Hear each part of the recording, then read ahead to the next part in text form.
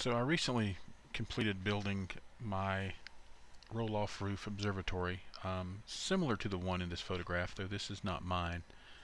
This belongs to the owner of this project that I found while searching for a method to automate the opening and closing of my roof.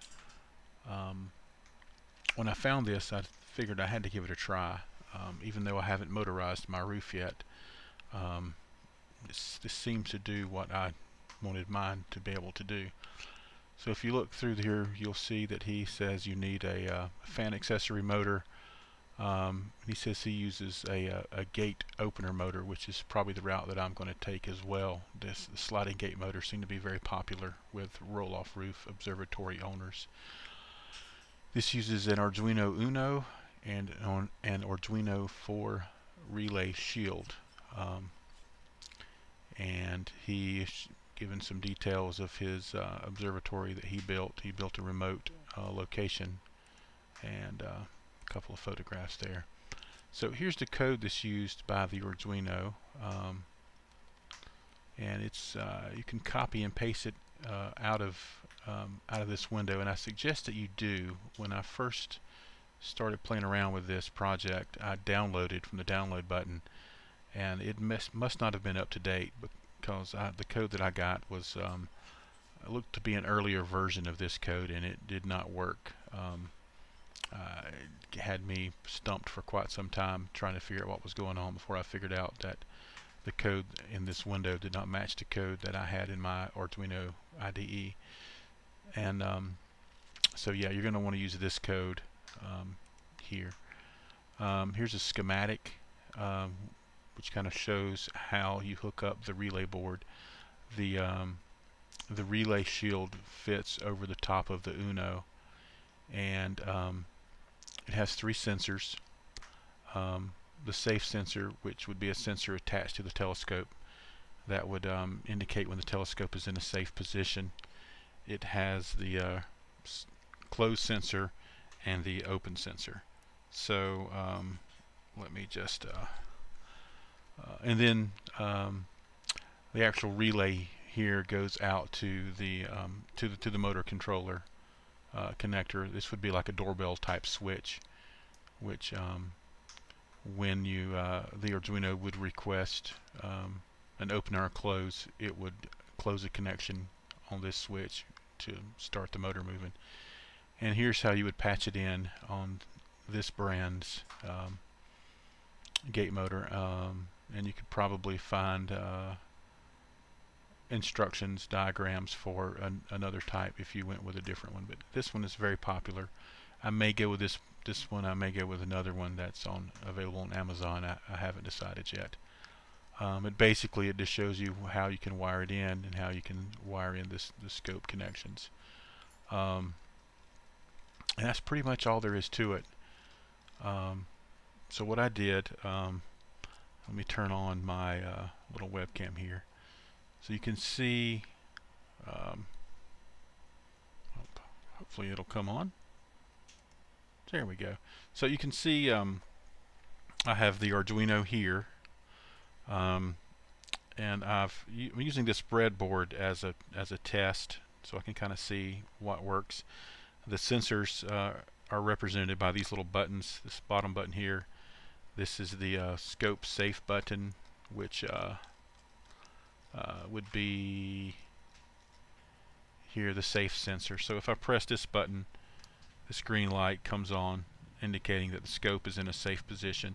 This would be important for people whose telescopes would interfere with the closing of the roof when they're in their up position. Mine has just enough clearance to where neither of the 2 scopes that I currently use would collide with the roof. So I'm probably not going to use the scope safe sensor at this time, but that's something I could do in the future. So what I'm going to do for the purposes of this demonstration, I'm going to go ahead and just short circuit this button to indicate that it's let me move it over one more, give it a little bit more room, to indicate that the scope is in a safe position to enable this to work. I'm going to switch over to N.I.N.A, which is what I use for my imaging. And as you can see in N.I.N.A, I have the RRCI ASCOM driver. So let me just disconnect real quick here. Let me do it here. And so I have the RRCI driver for the ASCOM Roof Observatory, and this is version 1.00 from CD Astro. That's where this driver came from. I'm going to disconnect the dome real quick here. And it's available as an ASCOM item here. So I'm just going to go ahead and connect it back again. And let me drag this over. So there is a little control panel that you can turn on or off, and I'm going to go ahead and bring up my simulation of the ASCOM driver as well here. So I'm using a ASCOM simulator for the EQ mod because I have an Orion mount which uses the same, it's basically the same as the HEQ5. So this mount simulation is currently not parked, and it is tracking at a sidereal rate.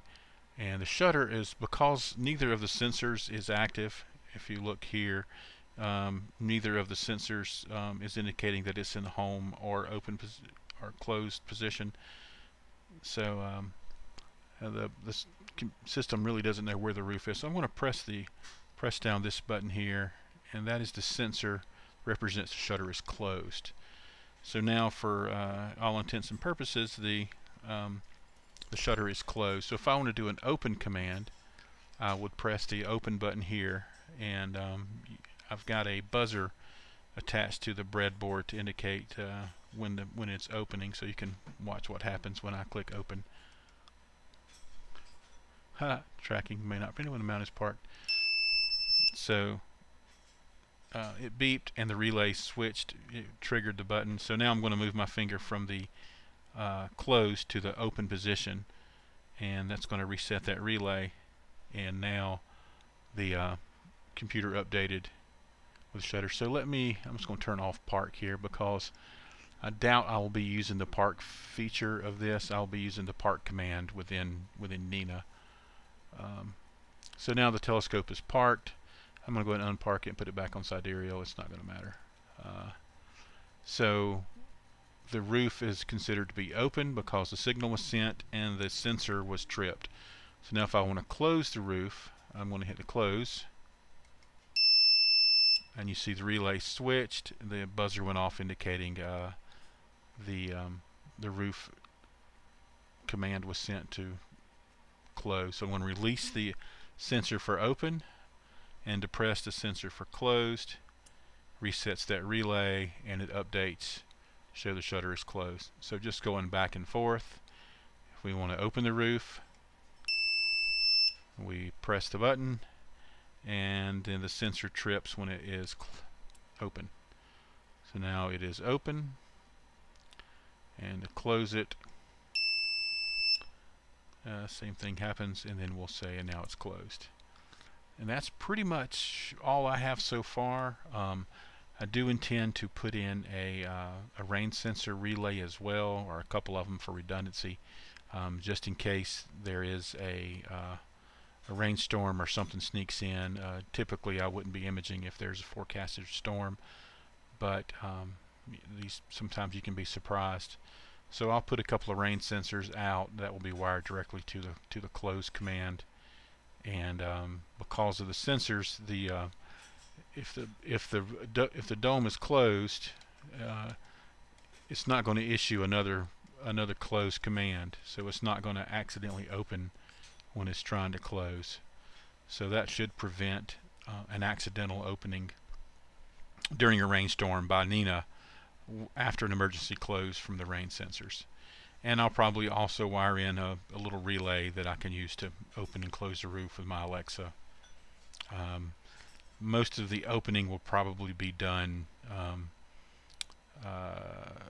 non-scripted. It'll be something that I will physically come in here and I'll probably click open just to make sure the roof is that the sky is clear and cloud and at least rain free when I open it. So I would do that, and then once the roof is recognized open by the system, I could start my imaging routine. And then all I would have to do is just insert a close sequence at the end of my night.